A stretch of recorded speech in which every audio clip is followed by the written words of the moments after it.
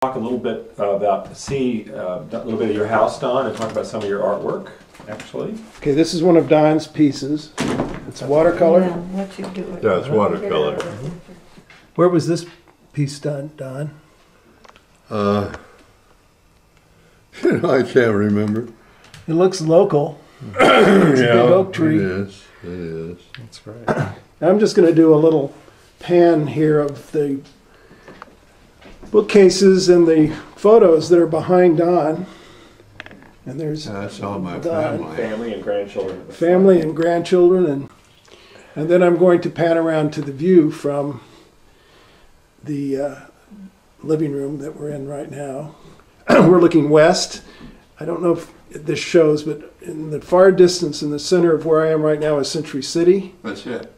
And then panning around the Hollywood Hills, there's downtown Hollywood.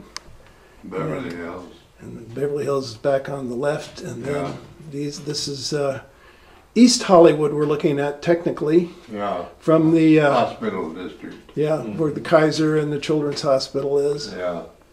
And then we are up a couple of stories from the yard, which is down below. This is, as we've noted, a duplex, and we're on the top unit.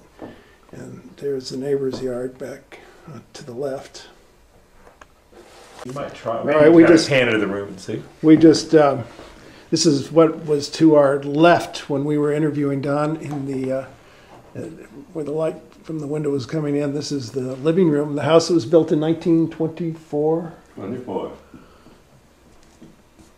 Is that this painting the work of someone you know, family?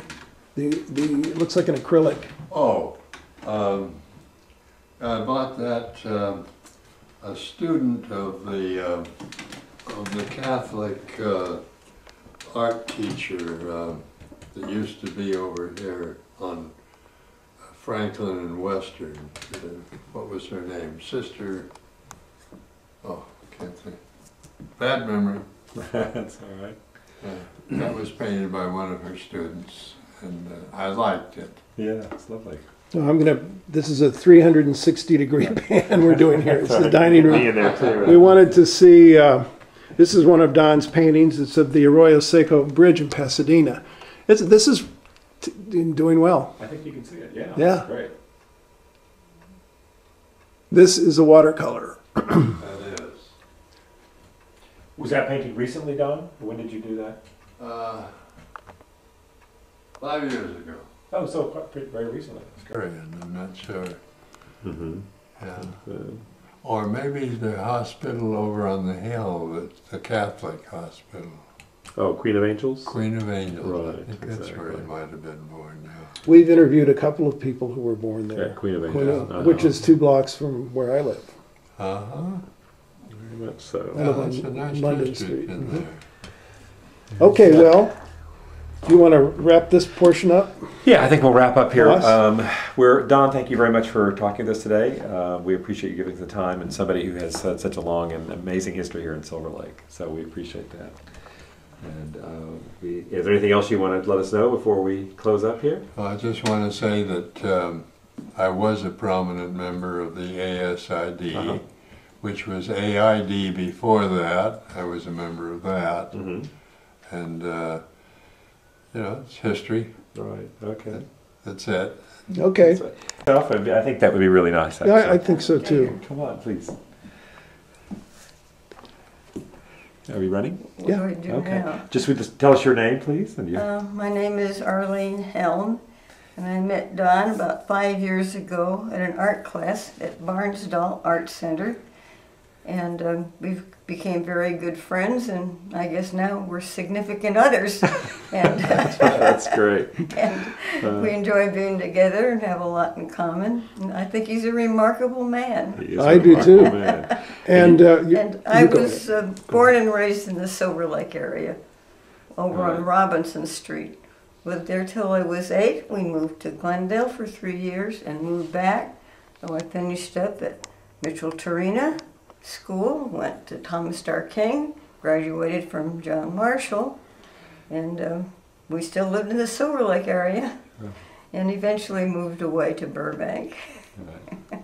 But you came back to Silver Lake. But I came back after I met Don, and it was so much fun to walk over onto Robinson Street and see where I was born. And my best friend lived on Tularosa Drive, and to walk by the house where she used to live.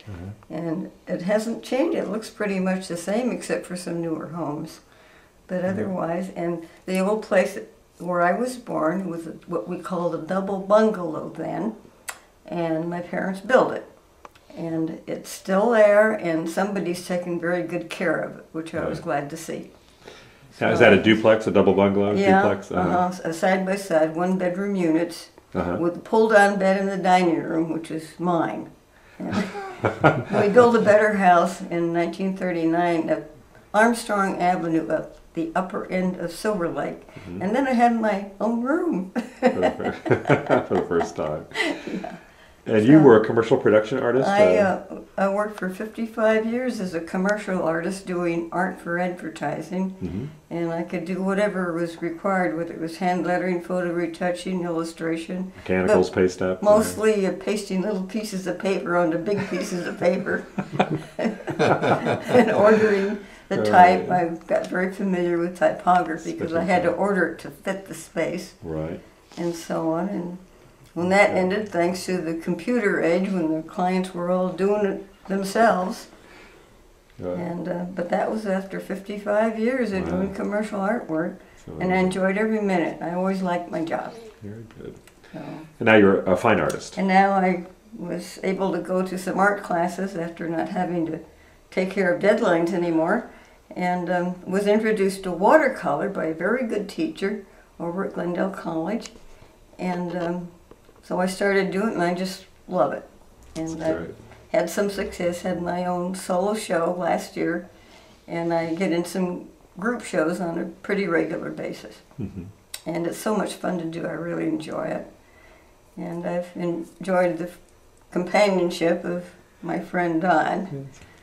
Are there any of your paintings around here that we could see? Some of your work? Yes. Yes, I have some. Are they placed?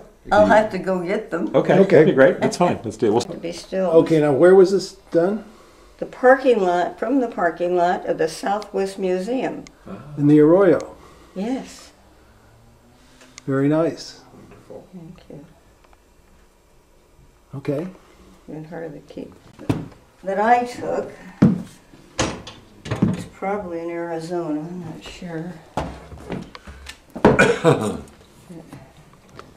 Okay. Okay. Just wanted to kind of get the front of the house. Okay, now we're recording. Yes, that's fine. Yes. Yeah. Okay, this is 965 Maltman. We're at the front of the house. It's on, what is the corner, the street coming up? It's Marcia. M-A-R-C-I-A. Marcia. Marcia. Okay. That's where I'm parked. So I'm going to just kind of back up. Thank you both. Pleasure to meet you. We should have had more camera time with you. Yeah, well, glad we got you both on camera at the very. Okay, here we are. This is 965. And a nice shot of Michael's feet. And upper level of the duplex is Maltman, which has become a bit hazardous. And the surrounding houses. I hear a car coming. And now we have to get out of the street.